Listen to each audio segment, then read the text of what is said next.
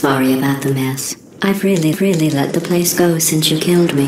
By the way, thanks for that. Sarcasm self-test complete.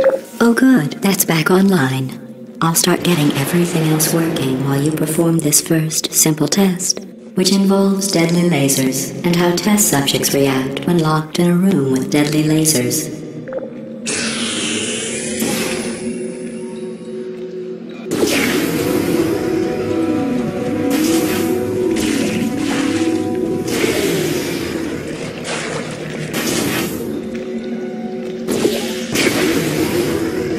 Not bad.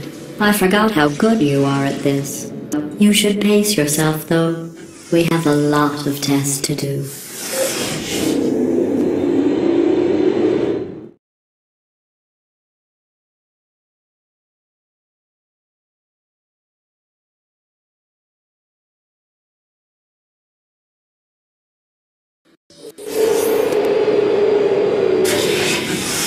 This next test involves discouragement redirection cubes. I just finished building them before you had your, well, episode.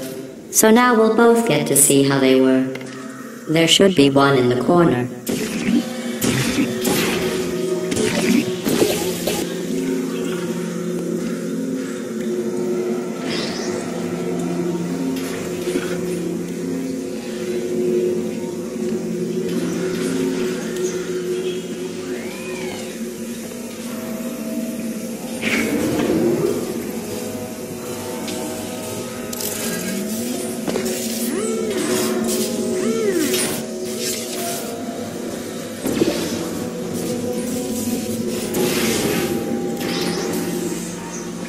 Well done. Here come the test results.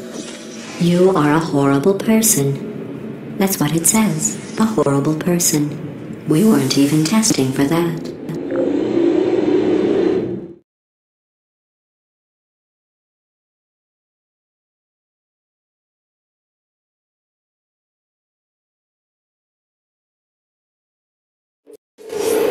Don't let that horrible person thing discourage you.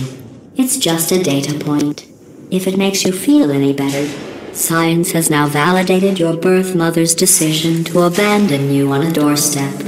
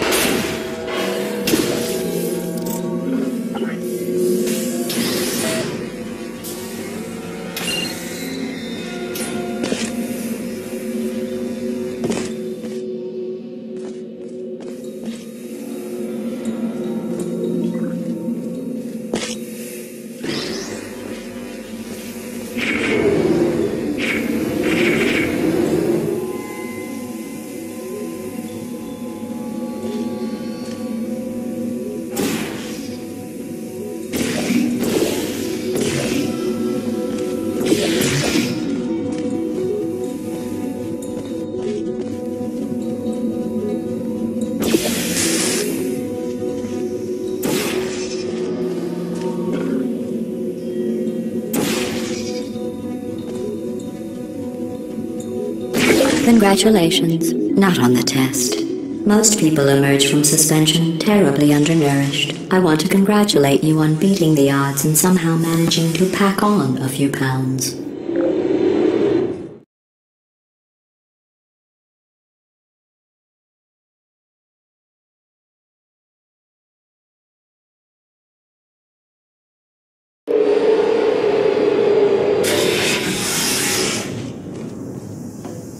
One moment.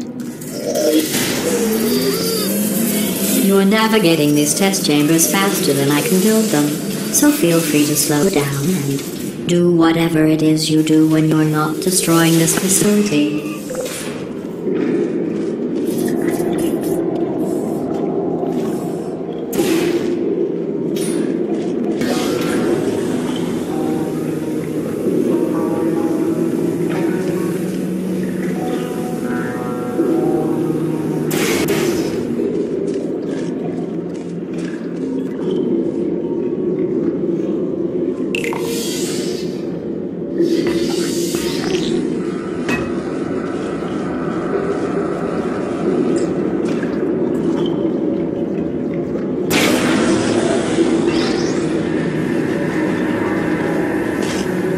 give you credit.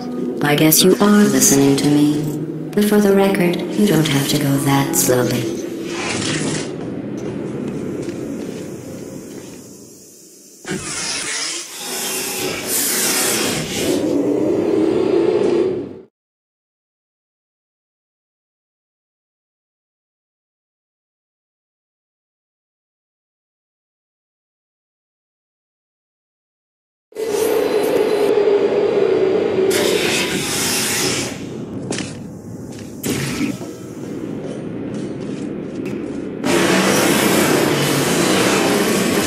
This next test involves the Aperture Science aerial faceplate.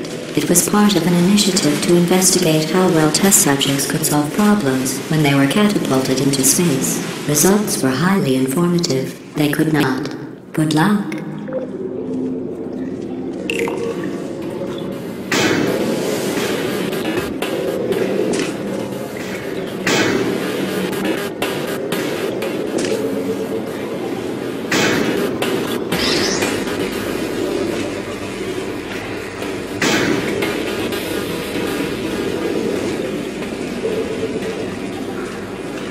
Here's an interesting fact. You're not breathing real air.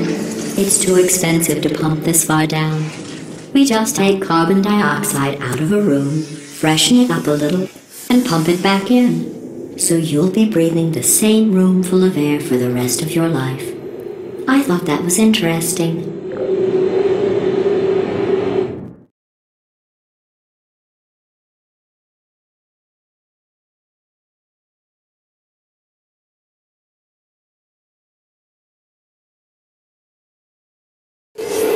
Let's see what the next test is. Oh, advanced aerial faceplates.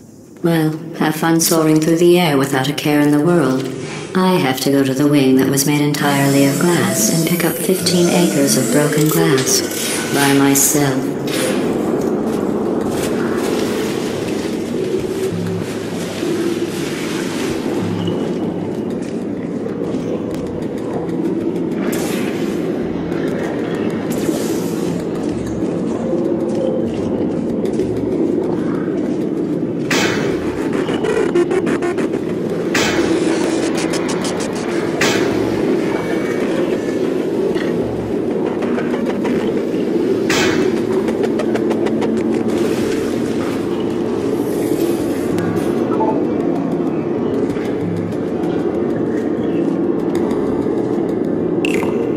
Oh, sorry. I'm still cleaning out the test chambers, so sometimes there's still trash in them, standing around, smelling and being useless. Try to avoid the garbage hurtling towards you.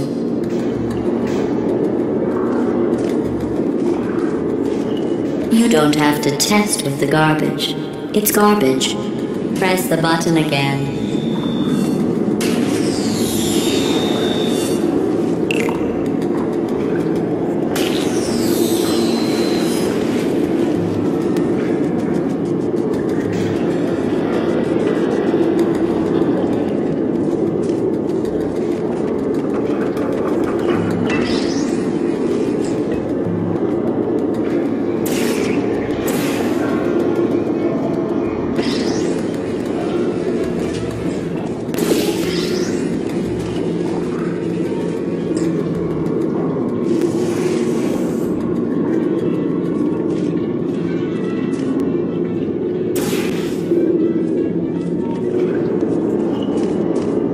Remember before when I was talking about smelly garbage standing around being useless?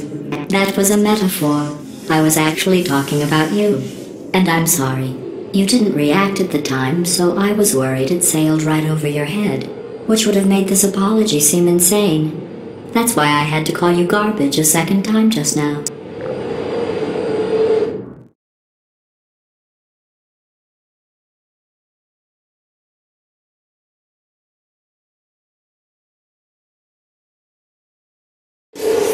Did you know that people with guilty consciences are more easily startled by loud noise? I'm sorry, I don't know why that went off. Anyway, just an interesting science fact.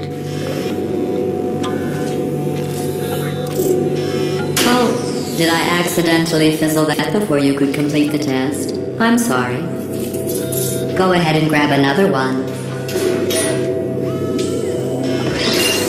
Oh, no. I fizzled that one too. Oh well, we have warehouses full of the things. Absolutely worthless. I'm happy to get rid of them.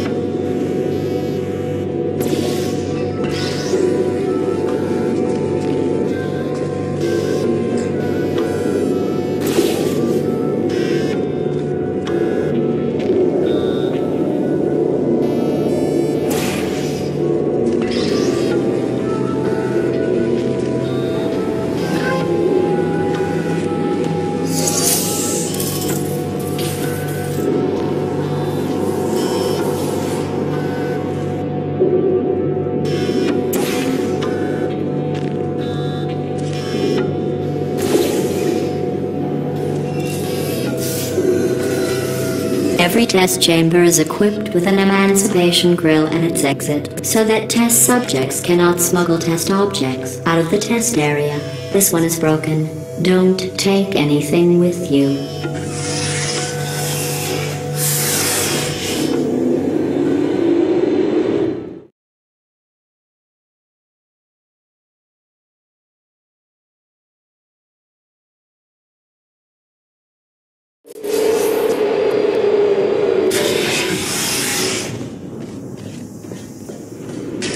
This next test involves emancipation grills. Remember, I told you about them in the last test area that did not have one.